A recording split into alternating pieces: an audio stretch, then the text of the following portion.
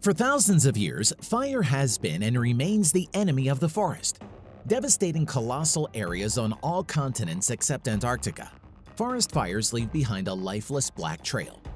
The tendency for the flames to devour the green lungs of the planet is intimidating. The largest wildfire of the 19th century, which raged in Wisconsin in 1871, destroyed about 500,000 hectares of forest. The most devastating fire of the 20th century, which engulfed the eastern part of the Indonesian island of Kalimantan in 1982, incinerated about 800,000 hectares of forest. But nothing beats the wildfires of the 21st century. The area scorched by fire in Siberia alone this year is 20 times the area of the most destructive fire of the last century. But this year's fiery marathon is not over yet. So why are wildfires all over the world getting worse? The answer is in this video.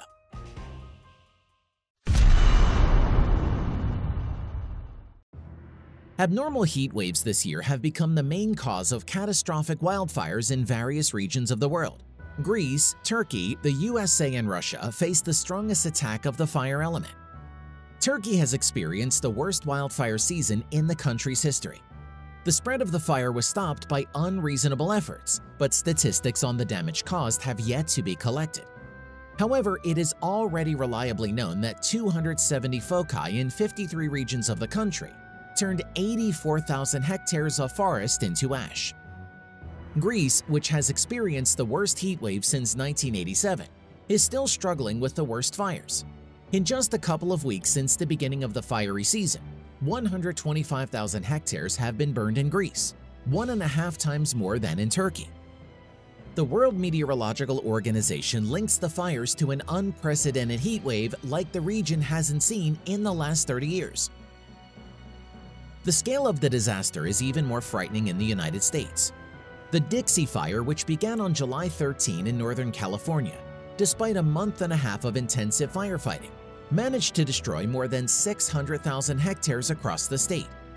In terms of the number of fires, 2021 has already surpassed 2020, which was considered the most destructive in the state in the entire history of documentary observations.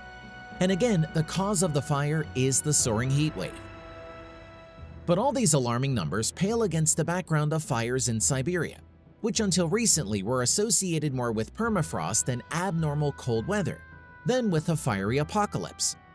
Uncontrolled wildfires have already broken annual records for greenhouse gas emissions, and the territory of destroyed forests in Siberia exceeded 17 million hectares. This is more than the area covered by forest fires in all other regions of the world taken together in 2021. According to ecologists, the restoration of Siberian forests could take more than 100 years, since in the harsh conditions of the far north, trees need more time to grow than in the south. Scientists identify 3 main reasons why forest fires are increasingly threatening the planet and humanity. First of all, we are talking about global warming. Abnormal fire activity in most regions is associated with atypical heat waves that linger over potentially fire-hazardous areas longer than usual. This leads to drying out of the land cover, increasing the risk of fires in the grass, lichens, and dead wood. They flare up like a match from lightning and dry thunderstorms that occur at high temperatures and low humidity. As scientists predict, 1 degree warming of the climate increases the frequency of such lightning by 10 to 12%. Moreover, the unusually warm and dry conditions encourage more proliferation of bark beetles and other insects that can weaken or kill trees.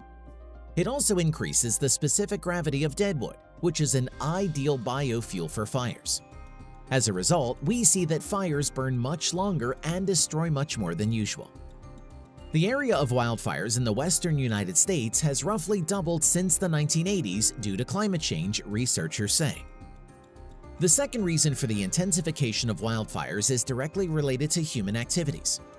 With the development of new territories and mineral deposits, more and more points of contact between wild nature and civilization appear. At this junction, zones of increased risk are formed, where a person by their intentional or unintentional activities causes the spread of fire. The absolute remoteness of such settlements makes it difficult to fight the emerging fires. At the same time, fire in such isolated areas can spread extremely quickly and chaotically. cutting off the path of rescuing people from the epicenter of danger and making it difficult for rescue equipment to approach. Finally, there is a third reason why the fire becomes more merciless every year. It is associated with the so-called paradox of wildfire. The fact is that excessive suppression of fire results in uncontrolled old weakened trees to sprawl, which bark beetles actively occupy and turn into dead wood. Periodic fires destroy the so-called forest trash and renew the forest, making it more resistant to fires. Moreover, scorched areas of the forest become natural barriers that prevent future fires from turning into large-scale uncontrollable disasters. It turns out that putting out fires that do not threaten a person is not only useless but also dangerous. The forest was always on fire, but earlier it happened less often.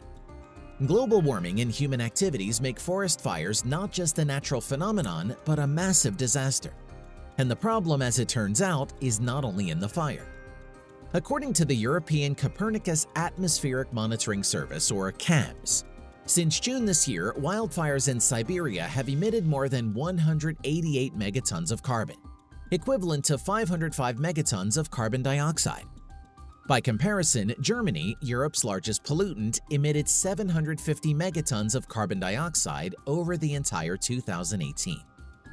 It turns out that forest fires further exacerbate the greenhouse effect, as a result of which the Earth heats up more. It turns out to be a vicious circle. What is more, the plume of smoke from the Siberian fires reached the North Pole for the first time this year. The bad news is that the deposition of ash and particulate matter in smoke on the ice of the Arctic Ocean can accelerate the melting of sea ice because the dark surface absorbs more heat. Will wildfires become a new threat to humanity? Will the planet be able to independently regulate this phenomenon? Or is it impossible to do without human intervention? Please share your opinion in the comments below.